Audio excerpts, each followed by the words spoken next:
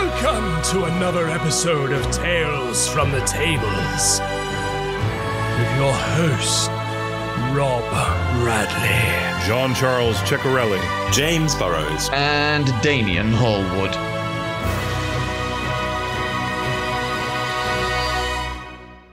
Hello, everyone. Welcome back to Tales from the Tables. This is your host, Rob Bradley, and we'll join as always, by our co-hosts. We've got JC, hello, James, hi, and David. hello. Hello. Hey, guys. How you all doing? Hey. Very good. Yeah? All Yeah, good? very good. Doing Yeah. well. Other than my car having broken down this week, we're all Oh, good. for God's sakes. Really? Oh, Yeah, the engine oil filter exploded. I think it was a technical term the mechanic used. It exploded. And that is While you were that is what I was driving? told. Yes. Yeah. Jesus Christ. What was that like? Fine. I just had to wait at a services for Okay, cool. for someone to come pick me up and my car Right. up. Fun. So luckily, I managed Did you exceed the 2-hour minimum service thing that you spent for free? Really? How much did you have to pay to stay there? £64. What? To Wow. be parked in the services? Yeah. Do they think you're a truck driver or something? Honestly, Rob, God knows. That's ridiculous. So you have to pay £64 for parking? Yeah, and then because I was slightly too far away from home for my breakdown cover to cover me, I had to pay another £100 to get towed home. wow. What? Because otherwise, apparently, they can only take me 10 miles, which is great unless you break down 10 miles away from home. 10.1 mile or something, right? Oh my good. And then the Oh, charge. jeez. So, What a pain in the ass. yeah. That Actually, well, great you're weekend safe. before then, though. So, silver linings, you're safe. Your car is being worked on / is It worked. is. It's being There we worked go. on. Yeah, And I'm apparently you're doing great. So I'm doing fine. I'm Yeah, no right. expert on vehicle technobabble, but exploded sounds serious, right? Yes. that's like one level above combusted and one level below completely like atomic explosion, I think. Yeah. is, Evaporated. yeah. Freaking. That's Singularity. Between evaporated and combusted, that's exploded is slap in the middle there. Oh god. To be fair, I think I'd rather my filter evaporate than explode while I'm in the car. Well, But Yeah, right. glad you're okay, mate. Sorry about that. no, it's fine. These things happen. Apparently. Anyway, Robert, can we put a link to my GoFundMe in there? No, we're good. I'm good. So how much are you down altogether? How much? What's it cost So you? I think at the end of it, it's going to have cost me around 500, including Jeez, for the services, parts and getting home, the parts and God's repairs. sakes. And what That's how old is your car? 5 years old, and I've had it 8 months. 8 months. Did you Yeah. buy it from a dealer or from private? Yes. Dealer. Warranty? No. No. No, they didn't give you a warranty at all. 6-month warranty. A 6-month warranty. wow, Those small. cheeky 2 fuckers. months. 2 2 months months out out. your warranty. Oh god. Wow. So What That's an unfortunate. absolute fucker. yeah, Is there no, it a is there bit no, of a is fucker. there no way you can like look at it and go, well, hold on a second, this was obviously a fault that was like Well, gonna happen? yes, especially as the mechanic took a look at the filter and went, "This is the worst possible filter that money can buy that they put in this car. It's not the standard one. that they had. Clearly, the dealership has added this in, and it has then exploded." So should we name I don't know. should we There name you and go. shame the dealership? Should we name and shame them I don't know legally if that's, to if our that's the best decision. 70 You can just Well- march up to them and be like, "Well, you're featured on the Tales from the Table podcast. Yeah, right. They said you a shit. Your business will suffer, Nissan or whatever Yeah, it is." exactly. Well, it rhymes with shwishwa shwadisha. And what where were you? right. So you were in the services. Were you driving? Where were you driving to? Were you I was far driving. away, or- I was driving from the gym to Norwich to see Jade. Oh right. Oh yeah, okay. there's your problem right there, Norwich. Yeah. So So technically, it's her fault, really. No. Smart. She listens to this. Right? Correct answer. Yeah, right. Good job. Absolutely not. Well, amazing. Glad you're okay again. Yeah.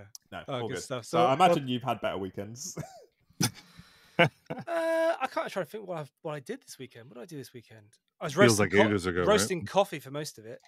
Nice. Yeah, Nice. roasting coffee. I've set up a pop up. What have I called it? I've called it the pop up coffee stop in my village, where basically I'm just coffee stop. Pop up coffee stop. Yeah, I've just got like a pop up coffee stop where I'm selling coffee to villagers. Beautiful. Yeah, it was nice. I did it Monday morning, Tuesday morning, and yesterday morning. Tuesday morning, I had to finish at like 10 because it started to rain. Then yesterday, I finished at about 11. But it's good. I'm there from 7 a.m. to 11. It's not pretty too bad. cool. Yeah, it's pretty cool. Yeah. Selling coffee for £2.50 a cup. So yeah, pretty reasonable considering it's like now £3.40 a cup. Most places. Yeah, Starbucks horrendous. is worse than that if you want a large, which I always do because I'm perpetually tired. Yeah, right. Awful. It's like massive like chunk of money. Like I think Starbucks in London was like £4 for a regular, for like a for like a regular latte, like a regular large latte. Oof. Oh, a regular latte, £4, something like that. And that's without Horrific. the 6 pumps of caramel sauce that Rob's has in it, and vanilla syrup, and marshmallows, and chocolate sprinkles. Absolutely. You know, if you're going to do it, you got to go all out. You got to make sure you have a coffee that isn't a coffee. It just becomes like a dessert. It's a tiramisu. It's a tiramisu. That's a tiramisu. Take away tiramisu. Greetings, fellow adventurers. Are you tired of using subpar tables for your epic tabletop quests? Absolutely. We need something that matches the grandeur of our adventures. Well, fear not, dear listeners. Allow us to introduce to you Robert Rose Carpentry.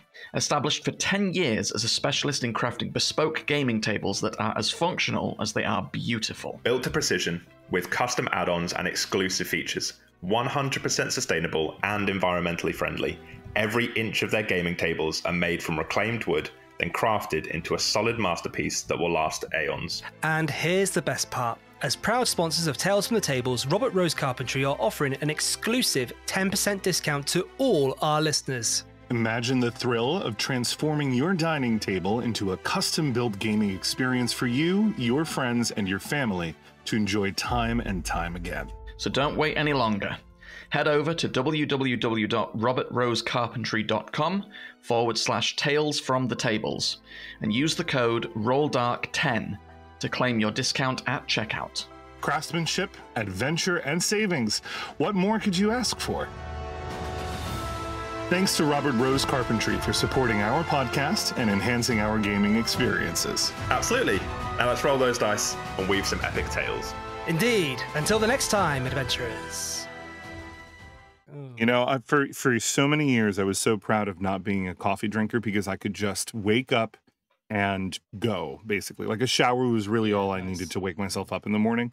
And I'm still sort of like that, but I've now started taking more and more, or either it's coffee or some sort of energy drink on Tuesday nights, because I have a game that I started with friends. That home Icewind Dale game is from 10 p.m. to 2 a.m. my time now, because I moved back to New York and all of those friends are still in California. So I'm like, and I have a game usually before that earlier in the day, and usually no time to nap. So by the time 10 p.m. rolls around, I'm like, yeah, I could do this. And then by midnight, where I'm taking my break, I'm like, caffeine, please.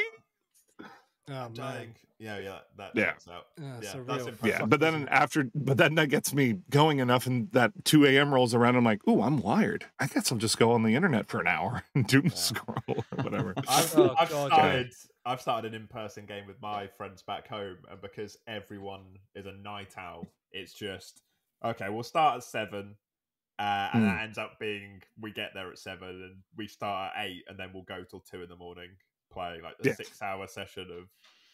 Nice. D&D, and it's the classic 6. Yeah, Just yeah. I've really missed like a long form campaign. I've not been on one for absolutely donkeys. Like I'd love it. I love it so much. It's such a, it's especially with like your good group of mates, and you're just like, you know, you're at home or you're someone's house, and it's like a really comfortable surroundings. You've got candles lit. You know, maybe you have a cigar, maybe you have a bit of whiskey. I don't know, whatever your bag Oh, is. that sounds. You got your giving each other smoking back jacket and rubs. everything Smoke a going. jacket on, you know, just chill out. Yeah, I love that. I love that shit. No, James, we're talking about Love it. D&D. Jeez, not that sorry. D&D. All right. No, but it's nice. It's nice to not have the pressure, like to get to the point where you're like, okay, I've prepped for 6 hours, but if you guys go really off the rails or you blast through everything in 3 and a bit hours, I could just be like, great, you've done everything. I don't have anything prepped. We can carry on if you guys want, but I don't have anything prepared. I'll have to improv it. So just so you're aware of that, is that okay? Right.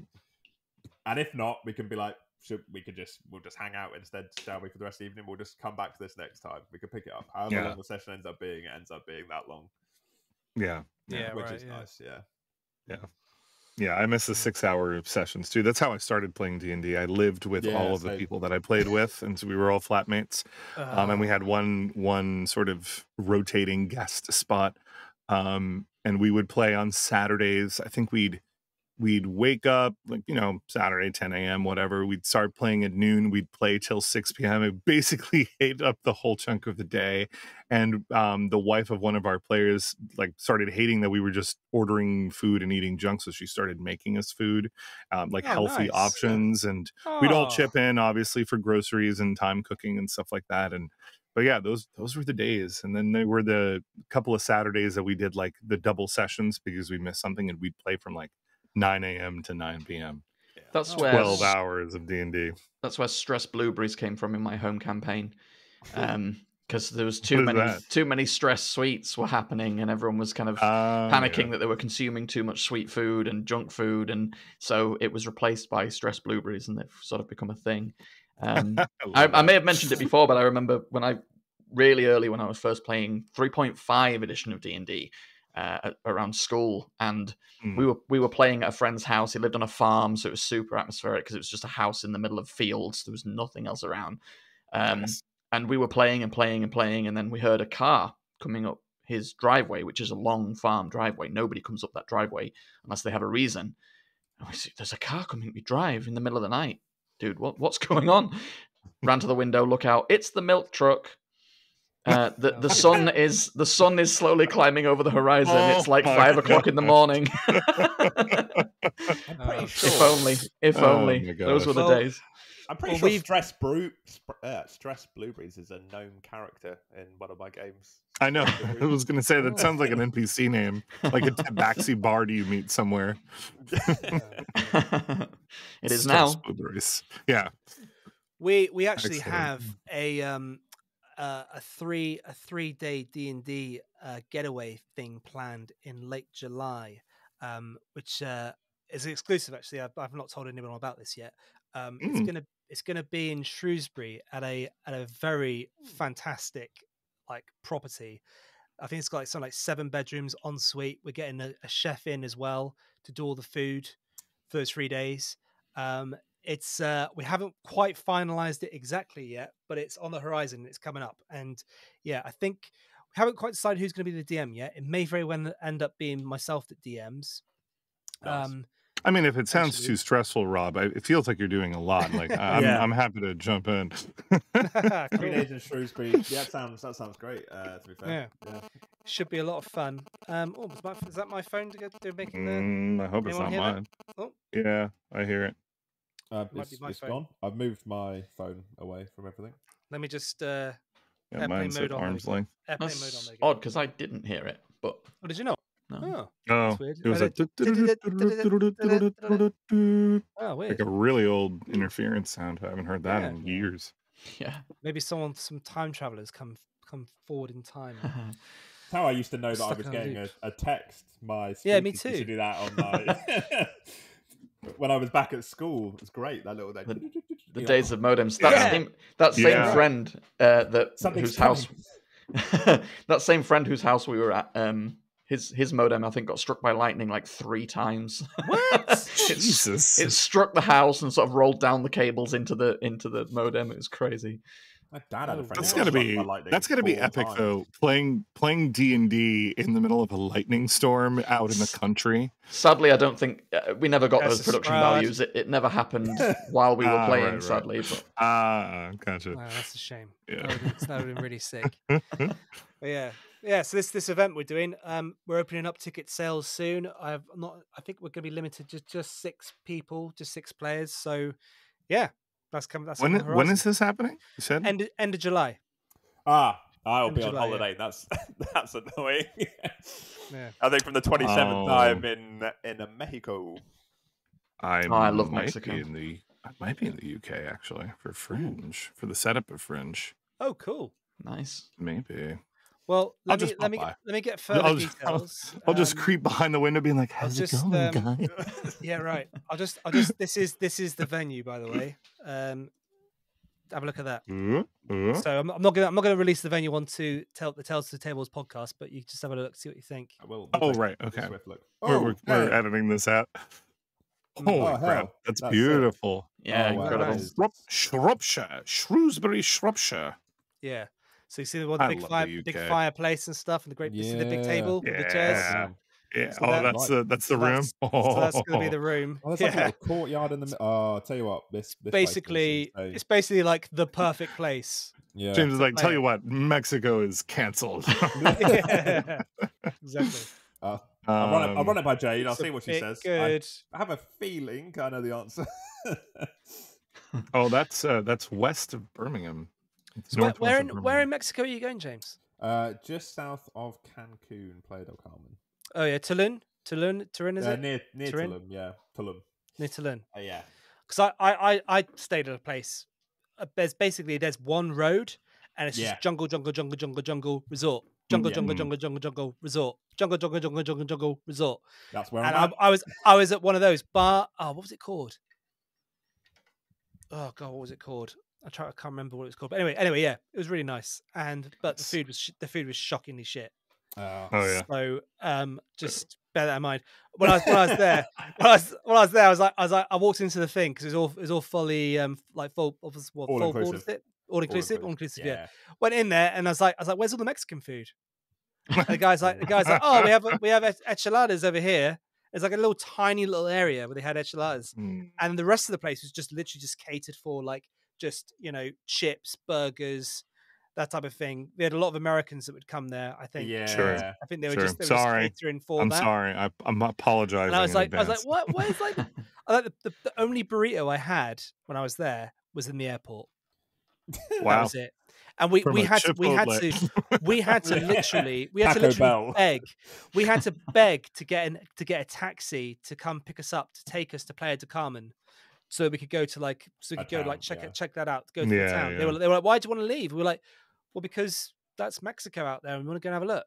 Yeah. They're like, no, you got to stay here. I'm like, no, I want to go and have a look. Yeah. You're in Playa del Carmen. We have like the Tulum ruins. There's Koba ruins, which is a pyramid that you can climb. That's really beautiful. Cool. We did Koba, yeah.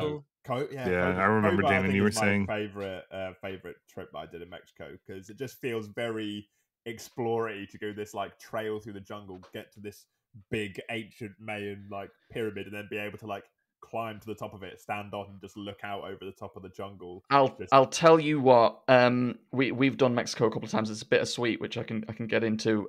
But we've done Mexico a couple of times. And speaking of lightning, when we went inland to, I think it was for Koba, the heat was. Oof. It honestly felt it's the hottest I've ever felt. Just open air. It was like being wrapped in cling film. You could feel the air hugging you. It was so hot. And wow. we had thunder. We didn't get any lightning. It was in the day, but we had thunder, and the thunder shook the earth. I've never known thunder like it. It was how cool is that? It was the thunder of the gods. It really was. It was Nice. so loud, and you could feel the ground pulse when it hit. It was so epic. Yeah, I went during hurricane season, which is because it was cheaper. One of the times I went, And yeah, we got caught in what felt like a monsoon storm. Like we were doing archery out in this monsoon. And let me tell you that if nothing has made me feel more like a fantasy character at Helm's Deep than doing archery in In a in monsoon. monsoon rain, just like clothes stuck to me. Just like how did they do this? Because they didn't want to die. That's where was this what they're place forced to. exactly? What was the name of it again? Is it Koba? Coma is Koba? the ruin. I think yeah. that's the one where it was the heat. It wasn't. It definitely wasn't Chichen Itza, which we also did. Yeah, it's really great inspiration for tabletop stuff. Like anything, It is. anything chult based that you want. If you're in a rainforest and there's these ancient temples and stuff, it's really cool. And then you've got all the cenotes, the underground rivers and things like that. And Yeah, I love the tours and Nice. the tour guys talking about the Mayan history and things like that. It's so interesting. Yeah, it's really fucking cool, isn't it?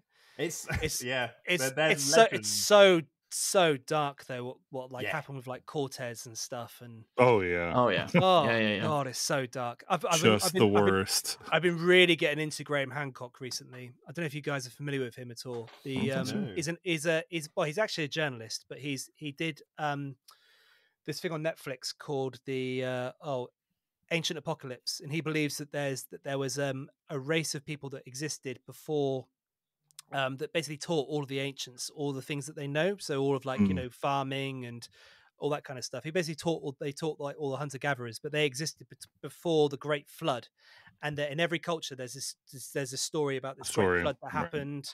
And that before that time, there was this culture that would would give them all these tools and amazing things. It's a really interesting documentary series. But he has come under fire because in a lot of these ancient cultures, there's the stories that have been created about this like traveler that came to them that gave them all these things. They believe, archaeologists believe that those stories were made up by the Spanish and the Portuguese in order to sort of subtly give them like a way into Catholicism and a way into like Christianity. Yeah, that makes sense. It's really interesting. But Graham Hancock's like, no. They were from an old civilization. It's a proper thing, and that there's a really interesting podcast with Joe Rogan, him and this architect having it out. And they're literally arguing it out together. It's really good. You should listen to. Even if that sort of stuff is batshit insane, it is interesting to listen to.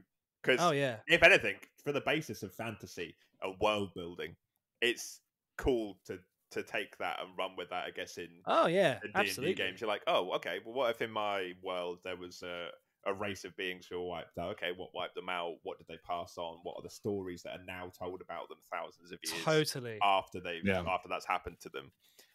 It's really like cool, the content that was left out of Vecna. Yeah. I'm sorry. I'm not salty. Suddenly got so dark in here. Was it 50 years ago or 40 years ago that happened? Oh God. Okay, so Rob is referring to a rant that I put out yesterday because in the prequel adventure, this is worth mentioning, and I'll call you out, Wizards of the Coast.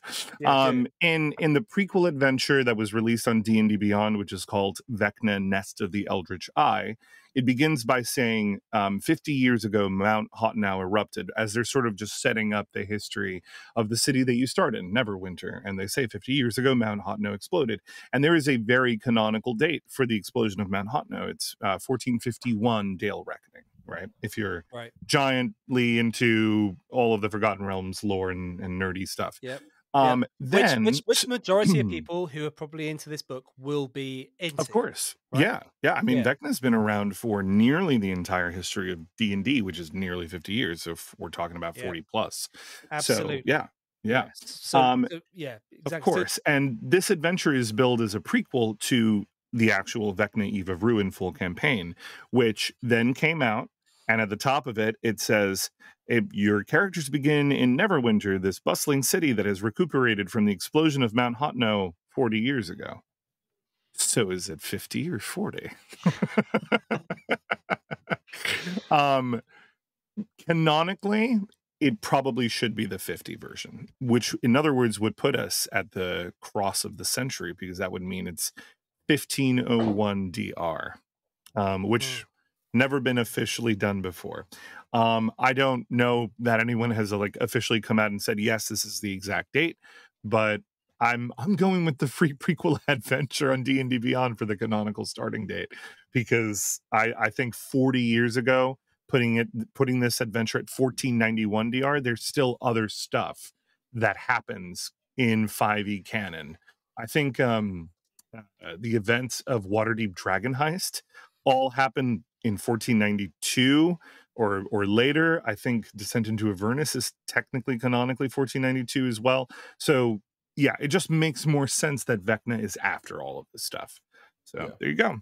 But the loss of consistency between adventures is what drives me nuts. That's my platform for the day. Do you think it's too many chiefs? Or too many chefs, sorry? I think it maybe. I honestly think there's just probably different teams working on it, if I'm just speculating. Different teams, people not really caring about canon as much as they once probably did, even though, you know, nerds like us eat that stuff up. You know, we want to know exactly what date it is. I know a lot of my players constantly are like fact checking me on Forgotten Realms lore, and they're like, oh well, you know, you said this started in 1496 and this person would only be 2 years older at this point. I was like, oh okay, yeah, you're right. It's a real short-sighted thing for them to do, because they really don't understand their audience. If that's something that they're just like, yeah, we'll just say 40 years ago, oh, we'll say 50 years ago, and Right. and there's no like, okay, we need to check this, does this line up? Like, how could they not, like, Yep. Mm-hmm. That to me just seems so short-sighted and so lazy, and so, like, it just says they don't care. Yeah, I wish there was a positive way to spin it, but like, you don't need this was so avoidable. You know, it was just such an easy little thing that could have been avoided. And I know that they've come out in the past with these adventures and said that the canon isn't really strictly their top concern, that, you know, that you can set the adventure whenever you want. And the answer to that is, of course we can. If we wanted to, we can change everything about this. We could also completely homebrew our own adventures. Oh, wait, we already do.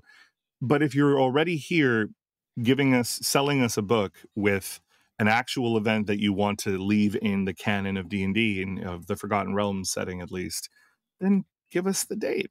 It's not that big of a deal. Exactly. Yeah. It is ridiculous. But hey ho. I mean, hey ho. One of those things, right? But getting to play Vecna is gonna be pretty cool. It is. I honestly, in some ways, I know I've done a lot of complaining over the past couple of weeks, but it's a gift.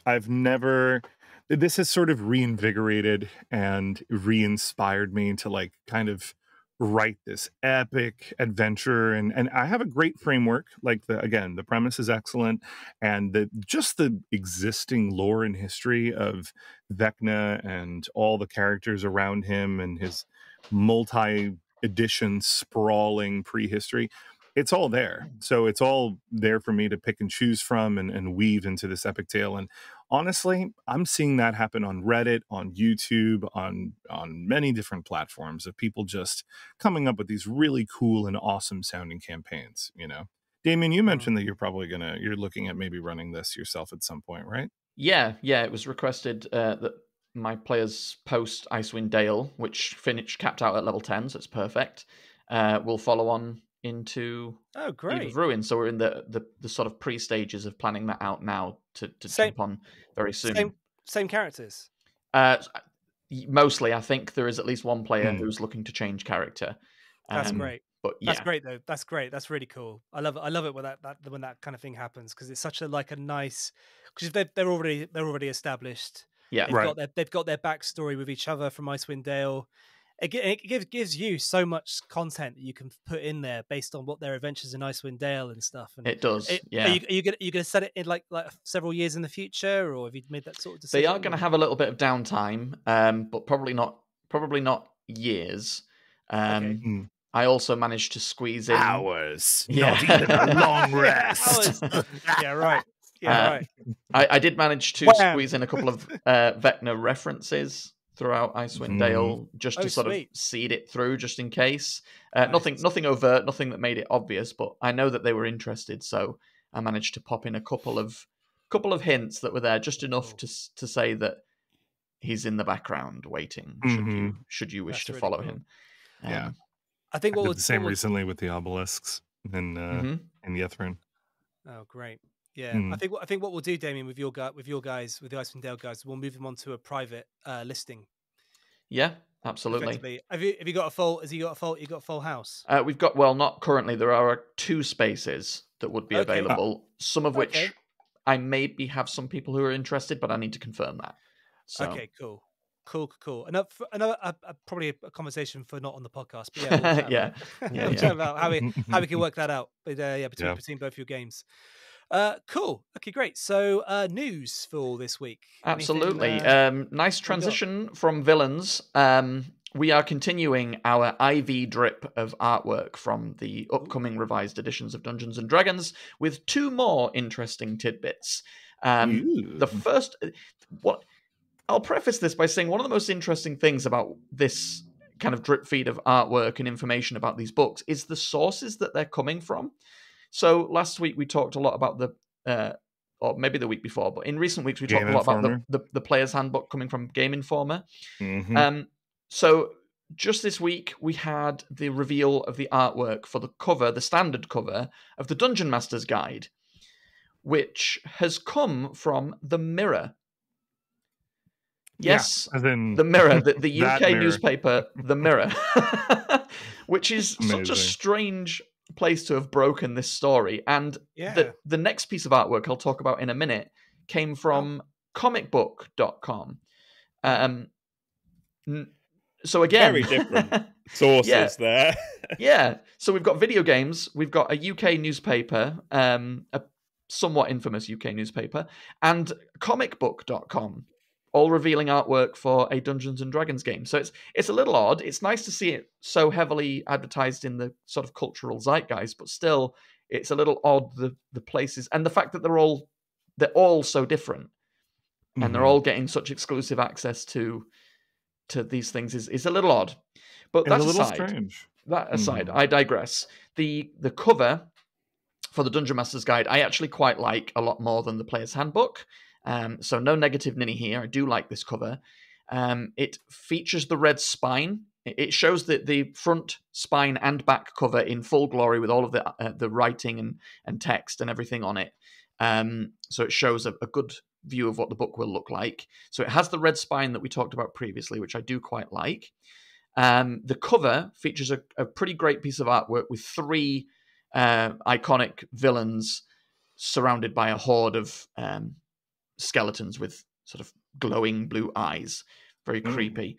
We have Warduke, we have Skiller, and we have Optimus Prime. Sorry, no, Venger.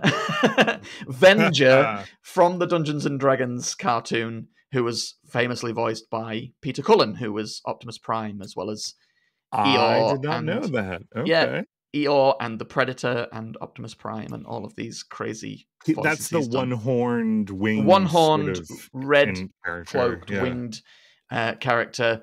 He is he's at the sort of apex of the picture, and Skiller and Warduke are sort of walking down steps in front of him, clearly performing some sort of ritual. Ahead of them is an army of sort of black-boned skeletons with glowing blue eyes. And then in the background, you may not notice, but it's mentioned in the article, there is a Draco Lich in the background orchestrating. Oh, is that what that is? I thought it might have been just like a dragon, but yeah, a Draco Lich. Do we know if that's like a named Draco Lich, a character? We haven't said. Before we dive back into the interesting thing about these characters, the back cover features a vast cavern, which is a Illithid tomb, like an ancient Illithid ruin, with adventurers very small, climbing down some stairs with just the faintest torch lights igniting their way. Very cool. The article was actually an interview with a guy called Josh, who's one of the head artists on the project, and he talked about the fact that they wanted the back of the books to be recognizable in the same way that the front of the books are. So if you're looking at the back of the book, you still know which book you're looking at. Right. Okay. Because of the artwork puts it in context. The interesting thing about that does that. Yeah, it is an odd. I read it and I thought that's an odd mission statement. I sort of get it, but it says what it is on on the spine, and yeah, it's an odd mission statement, but I get it, and it's nice to have a big. It's sort of a 3/4 piece of artwork with the blurb at the bottom, which I'll get into because it's interesting to get an idea of what the book might contain based on the blurb. Mhm. The cover, interestingly, featuring again artwork from the Dungeons and Dragons animation, which poses the question, given how much of this also featured the heroes in the player's handbook, are we going to see a resurgence of this animation?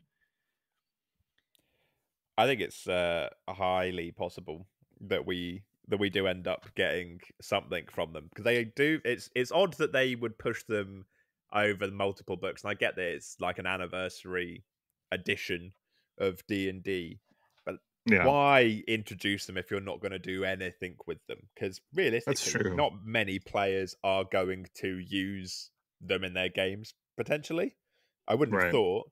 You're not bringing in the characters from the original cartoons unless your players are like really into that already. Yeah. So, we have had Skilla and Warduke show up in Wild Beyond the Witchlight, an adventure. Right? Spoilers. Yeah. Sorry. in a sort of way that doesn't necessarily feel organic to Wild Beyond the Witchlight, but they make an appearance. I think, Damien, I'm really interested by what the back cover says. So I've got the image up here on my screen. I do too, yeah. Were you going to mention this about how they're sticking to the term 5th edition? Yes, I was going to mention that, absolutely. Yeah. I was going to read the full thing and then sort of comment on that. Yeah. So the back cover reads as follows.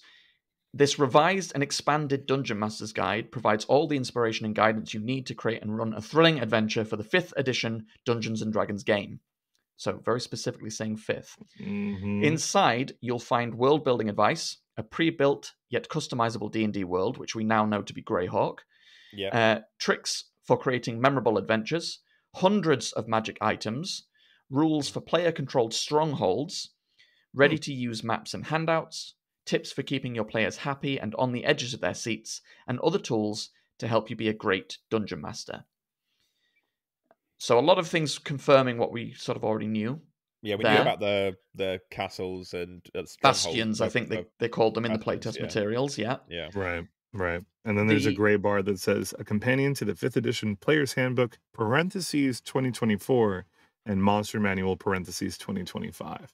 Yeah. So they've stuck with 5th edition. They're just dating it so that we know that this is like the newer version. Gone is the 1D&D reference, I think. No 6th edition, no 5.5, no 1D&D. I heard about it for a while. It is 5th edition revised, is what they're calling it. It seems officially 5ER, maybe, is their new abbreviation? 5ER. I called this a year ago or more. I was like, they're not going to call it 1D&D. That's like a working title, but they're like, no. It's going to be 1D&D. And I'm like, yeah, that worked out so well for D&D Next. Everyone calls 5th edition D&D Next, right? Wizards of the Coast? Oh, no? Oh, well. It did smack of the Microsoft naming conventions for the Xbox that I now cannot keep up with. Like, if someone tells me they've got an Xbox and then they just say a random letter afterwards to denote which one it is, I'm like, I don't. Is that the one with the disc tray? Without the disc tray, is that the one before this? Like, which one is the one? The 1X, the 1XS? I just thank you, Wizard of the Coast, for the very least keeping this in the realms of me being able to keep up with it. Yeah, you've got Sony out there saying PlayStation 1, PlayStation 2, PlayStation 3, and so on. It makes perfect sense. So it's very much confirming lots of things about the game. I say it would be incredible, I think, to see a resurgence of the animation through a modern lens. It's I understand it's iconic, but it is quite cheeseball. It's quite light and cheesy and probably not of the now. The idea that somebody like Peter Cullen could come back and voice Venger with a fresh coat of paint and really, that's quite an exciting. I know that Marvel have had a great amount of success with things like X-Men '97. Yeah. Also, Amazon We have Prime D&D with animation. Yes, yeah. Vox Machina, Vox right. Machina, and they've had great success with things like Invincible as well, which is awesome. Check out Invincible. Oh, it's great. Love Invincible. It's So good. fantastic. Yeah, the comic book's really good. Yeah, both the book and the slightly sort of updated and in the creator's eyes adapted and in many ways improved show for some aspects of it. Really, really great, but don't spoil yourself. If you're going to do one or the other, because there are heavy spoilers in it that could easily be ruined if you're going to kind of jump between the two. So make a decision and do one of them first. I highly recommend, because the spoilers come thick and fast. But there's a huge resurgence of great animation at the minute, and I think it would be practically sensible for Wizards to jump on that bandwagon and revise their old animation for a new audience. Yeah, I think it could be great. Like you said, now is the time, man. We're getting some really nice animated shows, I think, and it's interesting because would it be the sort of thing that they would do as a kids cartoon to try and get kids back into D&D, or would they do it for like people I think they'll play the original and do it which is a shame, really. It would be nice if they could do both, because that's what I would say. Like, they should introduce their own current D&D animation, something a little bit more to like the modern audience sensibility. Because, for instance, I didn't grow up with the cartoon, the D&D cartoon. I never got to see it. I've heard about it down the grapevine. I think I've maybe seen most of the first episode at one point. But it's still iconic enough that I recognize the characters, like when they showed up in the film, in the Chris Pine film, which was Honor Among Thieves, which was hilarious. But I was like, oh, they look so out of place, because everybody else is dressed more or less how you would expect for Neverwinter, and then there's this kid walking around with a bowl cut and a big pointy green hat or something, and I'm like, wow, that's great. And like a skinny person with a typical horned Viking-esque helmet. I think X-Men '97 is probably a great thing to sort of aspire to with that, because that followed a sort of somewhat dated but in a very loved animation from decades ago. What's the line? But didn't come back R-rated and gritty and super dark, but was enough that an audience that's grown up, become adults, can still really enjoy it and love it. So I think that would be a great model. To its credit, X-Men, the original animated series, was years ahead of its time when it came out. It was that good. It was tackling issues that I remember were uncomfortable at the time, and depicting characters that were very counterculture, which has always sort of been the premise of X-Men in general, of the comics. But like the animation stayed true to that, and that's what made me fall in love with the whole franchise at first. As I'm about 80 or 90 issues into Ultimate X-Men at the minute, seeing the 2000s take on the X-Men is very interesting, with how they depict certain but they have always been a very sort of allegorical, metaphorical group of heroes that deal with very current and very sensitive issues. Sure. Just based on their premise. They've never shied away from that, and it's I think one of the reasons they are such a loved arm of Marvel. X-Men's one of those series that you can absolutely tell the decade in which stories were penned based on how they look, and also what the stories are based on. So the 90s is just all pouches and straps. Yeah. I remember Night of the Sentinel starting with Jubilee like touching a VCR and causing it to spark out, and you're like, well, there you go, you know what decade it's in. Exactly. Oh gosh. It doesn't stop there. We got another piece of artwork for Dungeons and Dragons, and it's the Gold Dragon. We had a hint of the Gold Dragon on the front cover of the Player's Handbook, but we now have two full pieces of artwork depicting its full design, and there's some interesting tidbits surrounding that. So this is from comicbook.com if you want to read the full article. And it features a beautiful full spread piece of artwork of a sort of hidden valley. It's kind of a misty hidden valley. It almost looks perhaps Scottish or something like that, sort of Scottish Highlands-esque, very sort of dark grey stone with mossy grass coverings all over it, with very moist and damp with mist and trailing bits of white water coming down the cliffs. And central to that, coiling in the middle, is this very long, very fin-covered golden dragon. The design has shied away from having great big wings and sort of being very reptilian, certainly in its more modern depictions, and seems to be going back to a much more oriental design, inspired by sort of the classic oriental dragon, very long, very flowing. It has very small wings.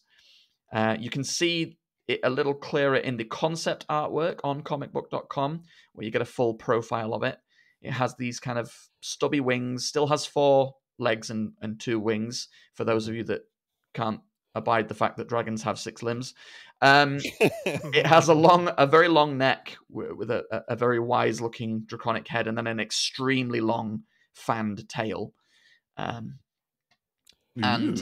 it's more akin to an Eastern dragon, isn't it? Yes, very much. Yeah. Very, very much. I have not seen it yet. I'm interested to check it out. Yeah, it's beautiful. Again, the article talks about the design philosophy behind these dragons being taking the uniqueness of each one and running with that, making them look like they come from a certain biome, making them look like they have certain abilities over their brethren. And also, it talks in this article specifically about making the dragons look more like they are intelligent, spellcasting, talking creatures. They cite that new players might look at a dragon and see a fierce monster, where in actuality they are some of the most intelligent and capable sentient creatures in Dungeons and Dragons. Right. So trying to give them unless it's a white dragon. Unless it's a white dragon, and then it's just it wants to freeze you and bite your limbs off. But yeah, it's in that order. It's no warm meat. It's got to be cold. They like a cold meal to do a frozen meal without defrosting it. Do white dragons like? Frozen dwarf. Fair enough. So on a stick. So yeah, this is beautiful artwork. I do very much like that the dragons look a lot more unique individually now. It seems.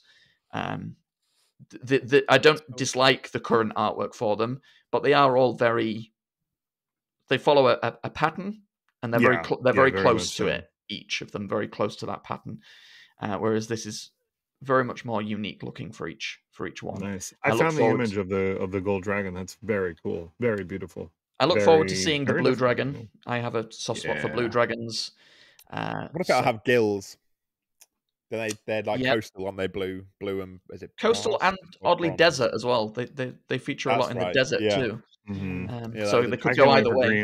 Greens are my favorite. The conniving schemers, the liars, the tricksters. I love that they're so personable. Well, they're my favorite chromatics. Silver are my favorite metallics. I think I say silver are my favorite. Yeah. I always fall into the trap of if there is a significant silver dragon in a campaign, certain adventures I won't mention here for spoilers, but I always fall into the trap of trying to do a Dragonheart accent for them, a la Sean Connery. Of course. Yes, thank you for waking me up, my friends. How may I ever repay you? That sort of thing. I had that movie on VHS. I love that movie to this day. I love that movie, and that's a beautiful dragon design. Movie. It's a great dragon design too. It is for like 96 or whenever that film came out. It was really good. The CGI holds up weirdly. Absolutely. So head to comicbook.com for your gold dragon and the mirror for your Dungeon Master's Guide cover if you want to see the full interview with the artists behind the artwork and learn a bit more about the philosophies behind them. One thing I do appreciate about the front cover of the Dungeon Master's Guide, I don't know if any of you noticed this, but it looks to me like Venger, the spell that Venger is casting, is the and symbol from the Dungeons and Dragons logo. Oh, the ampersand. Okay. Yeah, it looks like that with a trailing line coming off it, a bit longer than it does in the design. I'm assuming that's deliberate. It does look like it's meant to be that. Interesting. Which is pretty cool. I'm intrigued by that Draco Lich in the background. I can't wait to see more about that. Can't wait to see the artwork for Draco Lich. because that's going to be cool. Yeah. Final Nice. piece of D&D news. It seems like one of the CEOs of Hasbro, based on a recent Reddit post, has mentioned a specific campaign setting that they would like to see and play in. So this was Chris Cox would like to explore Kara-Tur, which is the Oriental sort of Eastern-inspired setting of Forgotten Realms. It's apparently played in that campaign and would like to see it return. It has been a long time since we've seen official materials for it. Not since the 80s. I don't think there's been any official materials for it, other than just mentions in the rule books in terms of its location. Oriental Adventures in 85 was probably the most significant one that they actually released. Campaign setting, yeah. I don't think there's really any modern Dungeons and Dragons settings that heavily skew in that style. I know Pathfinder has done it. They have a book recently for Tian Shaw, a full setting guide for Tian Shaw, which is very Eastern Oriental inspired setting. Nice.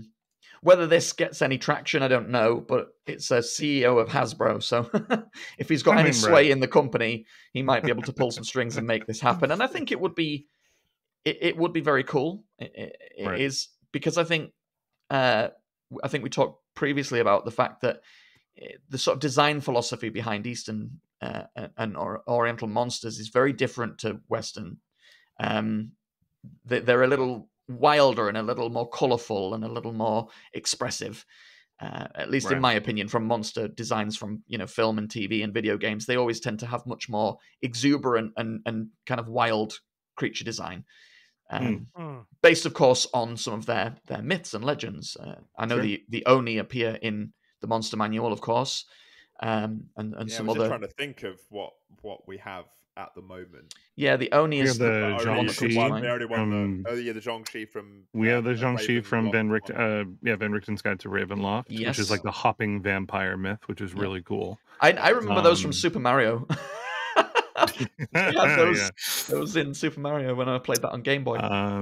I think, honestly, I know that the Kenku are kind of their own thing, but I believe they stem from a sort of Japanese tradition of having raven folk, or like raven-esque demons, but demons used liberally, not the same way that we classify demons in D&D. And they were based more on, I think it's the Tengu, and then out of that evolved the Kenku. Yeah. There's the Kappa as well, which is, I think that appears in Pathfinder.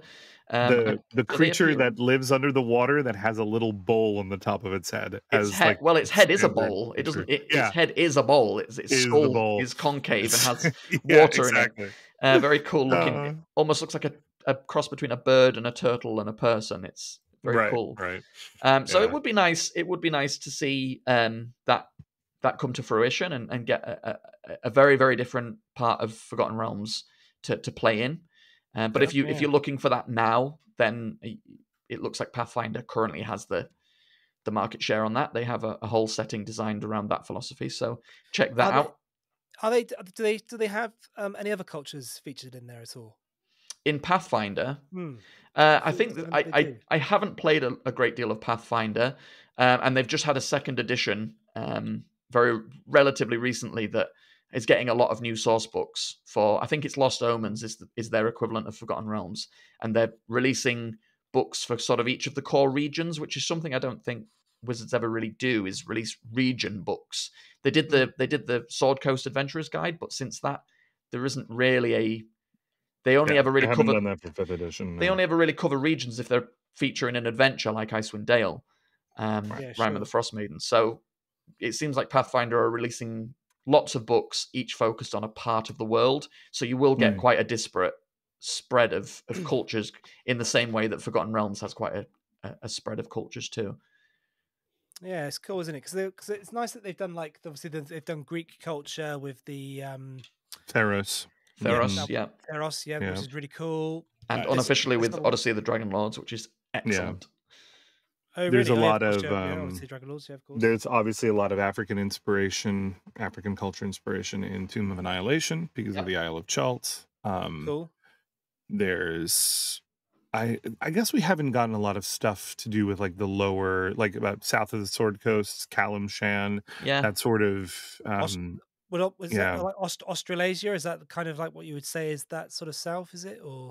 It's more like the Middle East. Kalimshan, Kalimport, they're like heavily inspired by I think like major cities like Morocco and things like that. Sort of desert type sort of stuff. Yeah. And then in the further south and east you get, it kind of continues that vague tradition. The whole idea behind the Forgotten Realms is that they're forgotten because they are a part of Earth's history. So Earth is technically canon in Forgotten Realms history. Really? It's just in a weird way. And there's I believe published in a book, not in 5th edition, but in a book from way back when, there's even a specific house address in, I think it's Ohio.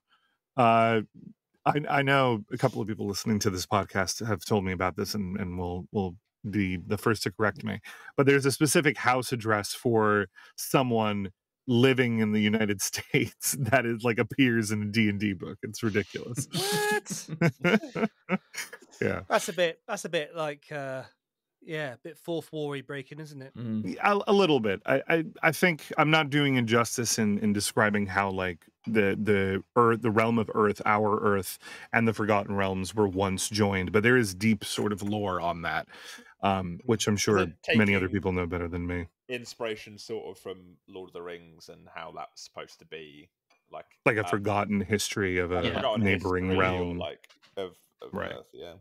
I do enjoy similar. breaking the fourth wall with characters. I did it with Mordenkainen once in an adventure, and he used the term "when in Rome" very specifically, and it was very funny because all of the players immediately jumped on it, and we were all sort of cue biting each other of like, "What's Rome? What is that? Where is this place?" While Mordenkainen is sort of saying, "Oh, please no," so sort of getting very frustrated as he realized what he'd done. They have magic in Rome. It was a great role playing moment because everybody just sort of, as you would, like, where is this Rome that you speak of, and fell on him about what he was talking about, and he responded with, "I shouldn't have said anything," and it was a lot of fun. So yeah, with characters that it makes sense, throw a bit of fourth wall breaking, and it's good fun. Actually, come to think of it, canonically, Elminster as well also is a bit of a fourth wall breaker / related to Earth, because he says he constantly hangs out with Ed Greenwood, an author in this strange realm, which is of course why Elminster is a write-in character for Ed Greenwood. Multiverse. Continuously vexes me. Yeah, exactly. Exactly. Finally, final piece of news, if very short one, if you want something very different with the 5th edition rule set to what we've talked about, then Void Runners, the Void Runners Codex box set is getting a Kickstarter, and this is for 5th edition and Level Up Advanced 5th edition, and it's a science fiction setting. Ooh. Spaceships with very futuristic designs. It's called the Void Runners Codex. It'll feature the Void Runners Codex, which is a hardcover containing new player options, equipment, psionics, and more. It will also have a Star Captain's Manual for details on starships, space travel and exploration, starship combat, along with rules for building your own spaceships, and Escape from the Death Planet, an introductory adventure for characters level 1 to 3 that can get you off the planet of Nine Moon before the Imperium destroys it, plus tokens, maps, narrator's screen, and more. It isn't live on Kickstarter yet, but it is coming soon, so you can notify yourself when it's coming up if you're interested in some spaceships and sci-fi 5e. Very cool. The artwork does look very nice for it. It's beautiful. Yeah, the books look very, very high end. If you were to fund this, I don't think you'd be upset with the production values. No. Nice. Is this based on the Web3 game? I am not sure. I think so. Because there's a thing called Void Runners, which is a spaceship game where you get to design your own ships, but it's a Web3 game, so it's like sits on the blockchain. Oh, not sure. I don't know. Not sure. It doesn't mention it specifically. So the news story that I read didn't mention it either. Okay. Yeah, mint your ships. Yeah, I see that. May just Might be just one be of a those similar name. generic name. Yeah. And if you are wanting a science fiction fantasy crossover with a similar Dungeons and Dragons rule set and don't want to wait for this, I should mention Paizo of Pathfinder fame also have Starfinder, which I know is growing in popularity and has a very similar aesthetic to this. So pick your poison. We have a wealth of options available to us. I find it difficult to combine sci-fi and fantasy stuff together. The concept I think is cool. I just don't think I found anyone that I like enough to really get into. It is hard. Probably the person who's done it best is probably George Lucas. Well, yeah. That's probably the person that's done it best. Mixing fantasy and science fiction almost seamlessly. It is tricky when you're seeing dragons in space and goblins in astronaut helmets with laser guns. Laser guns, yeah. It can skew too far into the realm of ridiculous just by its very existence. Just because those two aspects, there is science fiction and fantasy, and the fact that they are segregated like that almost presupposes that putting them together is wrong. I think it's something wrong with my brain, because there is absolutely no reason that it makes less sense than fantasy by itself or sci-fi by itself. Yeah, by its very nature, it's me. I really wish, other than Star Wars, you're totally right, James. and I think Star Wars gets a pass because it's so the fantasy elements of it. Well, it's its own setting, but the fantasy elements of it are sort of just the Jedi, and there's no dragons.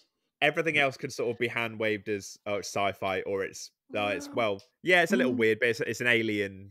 They might have a psychic ability or whatever, but it's not fantasy. It's just, there's like a scientific. It borrows heavily, but it's not Tolkien-esque where you literally see dwarves and goblins running around. Yeah, it definitely has like a fantasy. It's definitely fantasy themed. Like the whole thing with like Jabba's palace and the Ragnar that he's got underneath the thing, and that could easily have been like effectively a dragon type creature. The Dark Lord, the Black Knight, the princess, the wizard. Exactly. The only thing about it that doesn't sort of ring well with me in like the crossover is you don't have a definitive list of races in the galaxy. There's literally like a new race could just suddenly appear. Like there's this thing. And you're like, oh, who the hell are those guys? Like you walk into the Star Wars canteen and you're like, oh my good God, what the hell is this? I've always found that. I've always found that a little frustrating because the Cantina is a great example. When you see some of the more famous creatures from Star Wars, like the Mon Calamari and the Duros, the Twi'lek, although they get quite a lot of screen time, to be fair, the Twi'lek, but and then you get sort of newer movies that throw in all these new ones. It's like, well, I'd kind of like to see the Mon Cal home planet, and I'd kind of like to see, I kind of want to expand their lore a little bit rather than just have 15 more creatures that I've got to try and memorize. Yeah, right. It just seems everyone just wants to hang out in the Outer Rim. Like everybody from all these other races, they just want to go to the Outer Rim and just hang out there. It's like, what about? Like, it's like, let's go to like these really cool planets. Let's go to like Kessel, like that fucking incredible mining like thing. I want to see the Kessel run. It's the same reason. It's the same reason that didn't we? Was it in Han Solo? In the Solo movie, yeah. Oh, well, I've not seen that for obvious reasons. It's not bad. It's not bad. It's not bad. It's not bad. It's not. It's a movie. It's not good. The Kessel Run segment might be one of the better parts of the film. To be fair. Okay, well, I'm pleased you get to see that, because that would be like the thing that I would watch it to watch. I'd be like, let's see the Kessel Run. Does he do it in 5 parsecs, or how many parsecs it is? He does. Yeah, he finds a shortcut that he's not supposed to. But that's how that works. Yeah, because that's the only explanation for why he can do the Kessel Run in that short of a distance, because parsecs isn't a measure of time; it's a measure of distance, right? Yeah. So that's what it is. And people for years were like, "But parsec, that phrase makes no sense. That parsecs are distance." And so the movie finally explains like how he did that. He finds a shortcut, which is actually I thought it was rather clever and well done, and it was a fun sequence to watch. Yeah. But is it the best film overall? No, of course. No, I think what Rob said about everyone wanting to hang out in the Outer Rim is probably the reason why the 3 Fantasy Flight, now Edge, Star Wars role-playing games of the 3, which was Force and Destiny, Age of Rebellion, and Edge of the Empire.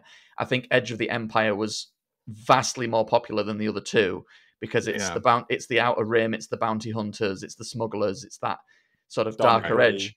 yeah. Edge of the I'm Empire was more about the rebellion versus the Empire, and then Force and Destiny was obviously more about Jedi. I'm versus currently Sith. writing a Star Wars Age of Rebellion adventure, loosely based Ooh. on a covert mission from World War II. Oh, Nice. sweet. Which Very cool. Which could be a which lot of fun. mission? It was called Operation Gunnerside. Okay, okay. cool. And what happened in it? So they were basically trying to infiltrate a factory that was producing heavy water or hard water. I forget the exact terminology without looking at it, but for nuclear weapons. And so they wanted to shut this factory down, basically, and they sent in Oh wow. a group to sort of lay the groundwork. It was in Europe, and it was sort of lay the groundwork for the mission. Then they sent a second mission in, low-flying gliders over the landscape, which failed because of inclement weather, and they crashed and died or were captured, tortured, and eventually killed. And then the third mission, Operation Gunnerside, was the one that went in and finally succeeded in infiltrating the factory and destroying the parts of it that were producing this material for nuclear weapons. So sick. So I'm writing an adventure right now that's loosely based on that, which would see a return to the planet of Hoth. Cool. So yeah, Nice. I love all the World War II operations that went on. Like there's so many of these fucking amazing things that went down. Like are you guys familiar with what's his fucking name? The writer. He basically he wrote Operation Mincemeat and Agent Zigzag. Yeah. Yep. Both of those books, fan-fucking-tastic. Didn't Ian Fleming have a hand in Operation Mincemeat? I'm not incorrect in thinking that. Yeah, I believe he did. Yeah, he did. But like those. I don't know if you're familiar with these operations, JC. But I don't think so. So Operation Mincemeat was basically what they did is they got a tramp who had died in King's Cross Station. Dressed him up. He had no family to speak of. They dressed him up as a naval officer and shot him out of a cannon onto a beach in Cyprus, or I think it was Cyprus or somewhere like that, with papers. Whoa. Was it Cyprus or was it? It was a Spanish beach. I know, not Cyprus, obviously, but some beach in the Mediterranean, because the Spanish got hold of his body. Okay. And obviously, the Spanish were neutral, but inside it, he had a briefcase attached to him with handcuffs, which had all these secret documents of how they were going to invade Sicily. This sounds familiar. I think I've heard the beginning of this story, but from the part where the Spanish discover him on the beach. I thought it was. I thought it had something to do with the D-Day plans. It was something to do with something, wasn't it? But I think Rob's close. I think Rob's closer. It was maybe Sicily or somewhere. Like they were pretending they were going to invade there and ended up invading somewhere different.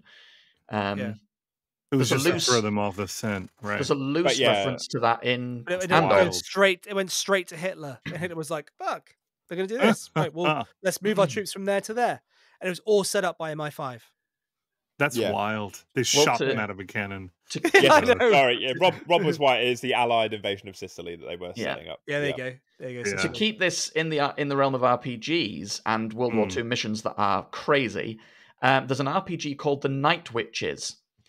You have my attention. Which is based on the real world Night Witches, also known as the 588 Night Bomber Regiment, who were all female Soviet pilots who would fly quite simplistic, sort of low-tech planes at night over German forces, turn off their engines, and bomb them silently as they would fly over undetected.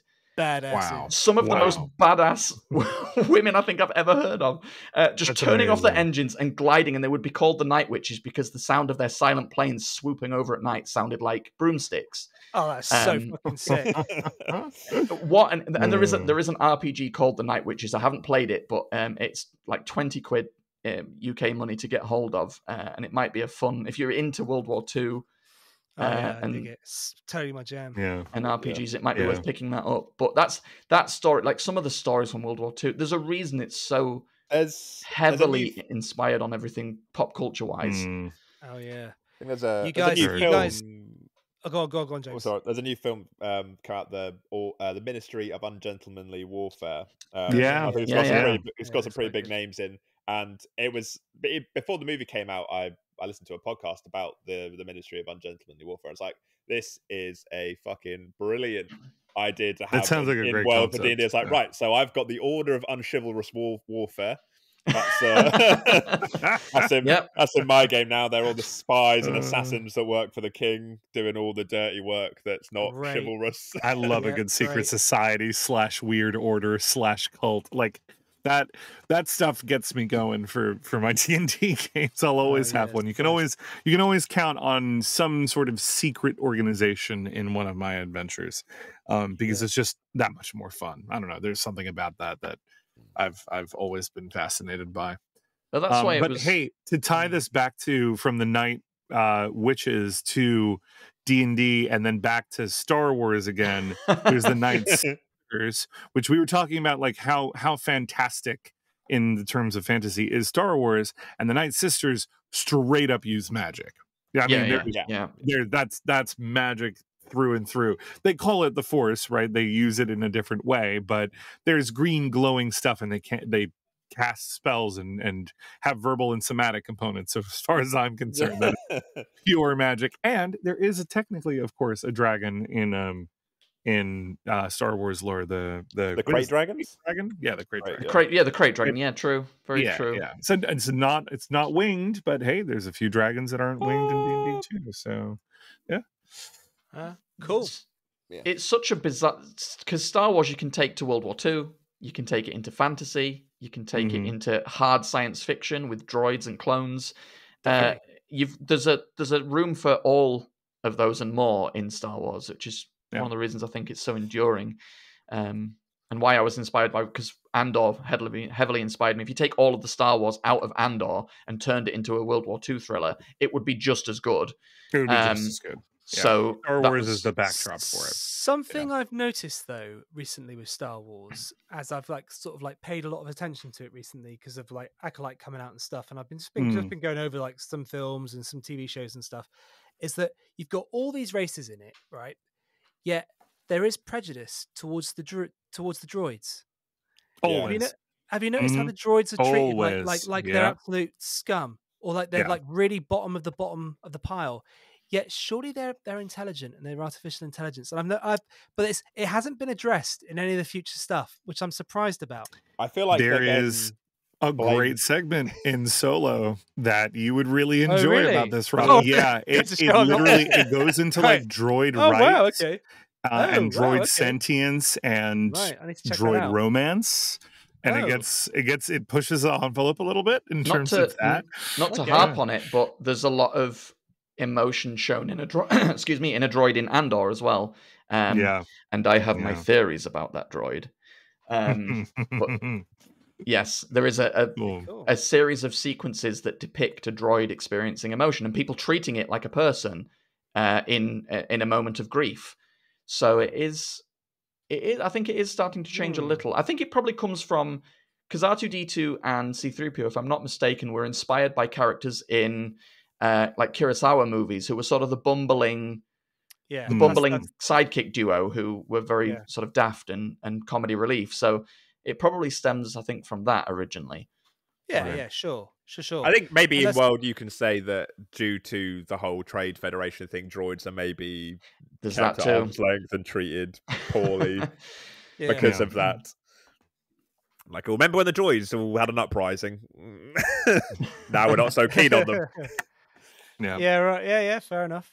But manipulated by organics the whole time, really. So there is that. So as I'm not sure if we have any tales from the table this week, but I have something else for us to briefly get into then. As I have for my friends at home, I have started to run a Strixhaven game because I really wanted to get into it, and they're all Harry Potter fans. So as part of that, though, you have to do quizzes in universe to pass exams. Now you can do dice roll checks for these, but of course that's not good enough for me. So because I wanted to set my friends' actual homework. So great. I have a true or false quiz here that I set my players. And I wondered if you would want to give it a go. Yeah, to see how well you would do. Let's do it. Let's do it. Okay, so Let me just is pop Google up a second. 1 second. Yeah, right. Is this Strixhaven specific trivia, or is it like just D&D yes. general trivia? Oh, a bit of both. This quiz Okay. is specifically on owlbears. oh God. Oh Okay. God, I'll definitely get this wrong. Okay. Yeah. Go then. So I've got 10 questions. ready. It's true or false for each. Okay. Okay. So Go for Okay. it. All right. owlbears are docile creatures and rarely attack unless provoked. True. False. False. I would have said false. False. False is correct. Mhm. Oh. Yeah. Okay. Oh, annoying. So that's one -1 for me. Okay. 2.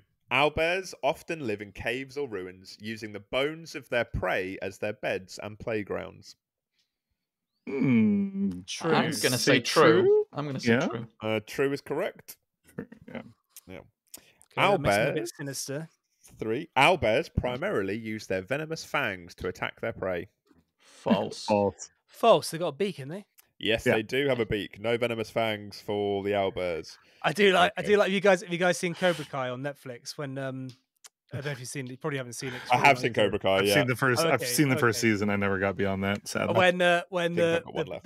the what's his chops? I forget the name of the guy, the blonde haired guy. Johnny. who's, Johnny. That's it. When Johnny sets up his Mm. own dojo and they calls it Eagle Fang. Yeah. Oh, yeah. right. Yeah. It's really funny. Uh, Really, Eagles don't even have a really fangs. clever way of showing how stupid he is, but also how kind of clever he is as well. It's right. really, it's right. really, it's right. really Eagle. interesting. Eagle fang is with great. the humor. Yeah, it's really, Yeah. really Yeah. funny. Yeah, I love it. Love Okay. it. Sorry, carry on, James. Carry No, on. number 4. Some scholars believe that owlbears were created by a kooky wizard in a breeding experiment gone awry. I'm going to say true. Correct. Yeah. True. Yeah, true. Yeah, true. It is true, and that is just Yeah. general owlbear lore. So they were Yeah. originally created by a wizard. Okay. Yeah, they're thought to be the Thanks. first. I think I've heard that they're thought to be the first magical anomaly, like monstrosity, like magically created monstrosity. Yeah. Anyway, yeah. Elves universally agree that the owlbears were created by a wizard and have never existed in the Feywild. I don't know this one. I'm going to say No. false. I'm going to say true. I don't ever remember seeing them depicted heavily in the Feywild, so I'm going to go with true just for that reason. Yeah, true. It is false. JC is Oh, correct on this false. one. Apparently, there are some elves who believe that they are also naturally occurring in the Feywild, although their first appearance in D&D. That's is what, yeah. definitely There's a wizard segment created. of lore that stuck out in my brain for that. Yeah. Okay. Cupcakes and muffins can help calm an owlbear's foul temper. Why does that sound familiar? True. True. Shit. Wait. It does. gonna be- It does it's gonna be sound true, familiar, isn't but now I'm wondering if I'm confusing it with something else. I'm Me going to say too. true. It is true. Yeah. Oh my God. And there is a follow-up. The next question is a follow-up question. So, arcanobiologists believe that sweets like cupcakes and muffins can ease an owlbear's rumbling acid reflux. True or false? True. False. False. It is true. False. Oh. Is it? got it wrong. Oh, there's my first one wrong. I win. Did I win? I was the only one. Was I the only one keeping score? Because I've won, by the way. Yeah. Yeah. Okay. So, owlbears respond best to training that involves mimicking the desired behavior, such as crawling on hands and knees to teach them to be mounts. Ooh. False. False? I've not heard this. I don't know. I'm going to say false. Rob? Oh, Rob's already won. Never mind. True. It is true. He's Yeah, doing okay. well. Okay. Train an alright. owlbear, you need to mimic him. Okay. I thought the general consensus of the lore that was that they're practically untrainable. Yeah. But yeah, there you You're go. gonna. And okay, Alright. so 9. An owlbear's screech is identical to the cry of a normal owl. True.